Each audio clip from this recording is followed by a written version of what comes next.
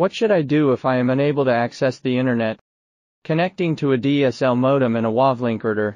Let's follow this video to solve the issue step by step. Notice, we only take 53888 for a demonstration here, and the associated steps may vary from different models. Step 1. Check the physical connection. First, make sure your modem is connected to the WAN port of the router. The PC is connected to the router's LAN port. If the above is correct while can't access the internet, proceed to Step 2. Step 2. Restart the modem. Unplug the network cable and power cord connected to the modem. Replug them after 1 minute to restart the modem. Then check whether you can access the internet. If still not, go following steps. Step 3. Test for the internet connection type on your PC. Dynamic IP connection PO connection. In this step, just connect the PC directly to the modem. Situation 1. Dynamic IP. Press Windows plus or key together on your PC. Type in CPL and click OK to enter the network connection page. Then click Ethernet, Go, Properties. Make sure that we have selected Obtain an IP address automatically. If your PC can access the internet, then you are using a dynamic IP connection. Now you need to check your PC's internet status. Go Details and write down the information including its connection type and IP address. Then go to Step 4. If your PC can't access the internet, continue the following. Situation 2. PO. Press Windows plus or key together on your PC. Type Control and click OK to enter the control panel. Then go to Network and Sharing Center. Select Set up a new connection or network. Then click Connect to the internet, and finally go to Broadband PO. Enter your username and password, which are provided by your ISP, Internet Service Provider. Click Connect to finish and launch the connection. If your PC can access the internet, then you are using a PO connection. Now press Windows plus or key together on your PC. Type in CPL and click OK to enter the network connection page. Now you need to check your PC internet status. Click Ethernet, Go, Details.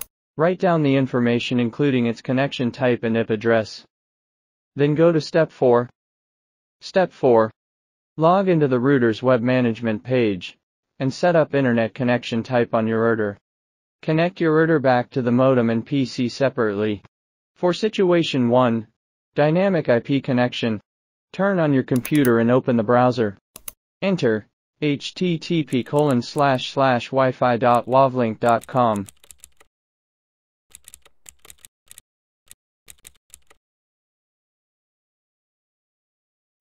Log into the web management page of the router. Check your router's internet status, including its WAN type, WAN IP. Compare this with your PC's internet status, which collected in the Step 3. If they are similar to each other, IP addresses are in the same network segment, go Step 5. If they are different from each other, go Setup. Then Internet Settings to set up an internet connection.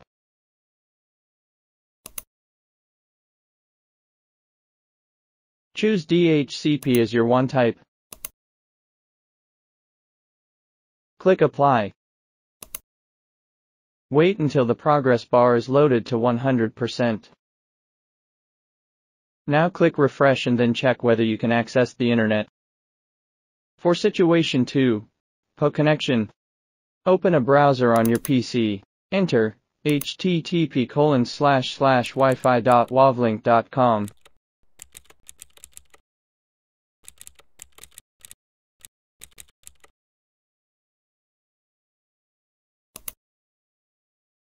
Log into the web management page of the router.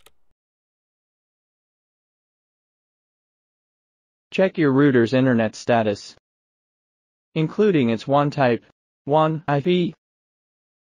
Compare this with your PC's internet status, which collected in the Step 3. If they are similar to each other, IP addresses are in the same network segment, go Step 5. If they are different from each other, go Setup. Then Internet Settings to set up an internet connection, one type. Choose PO, and enter your account and password.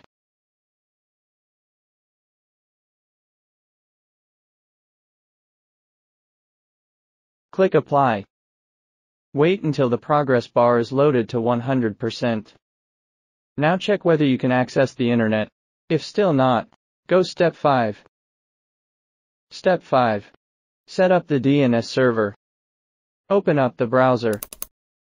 Enter http://wifi.wavlink.com.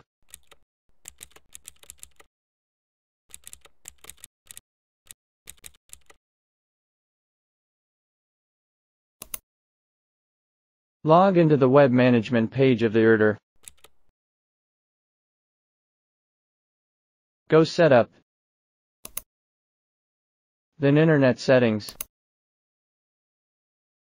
Select Use the following DNS. Enter 8.8.8.8 as the DNS1 and 8.8.4.4 as the DNS2.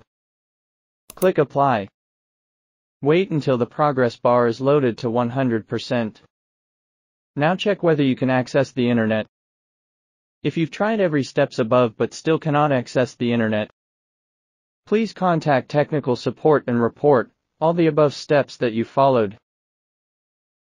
Thanks for watching.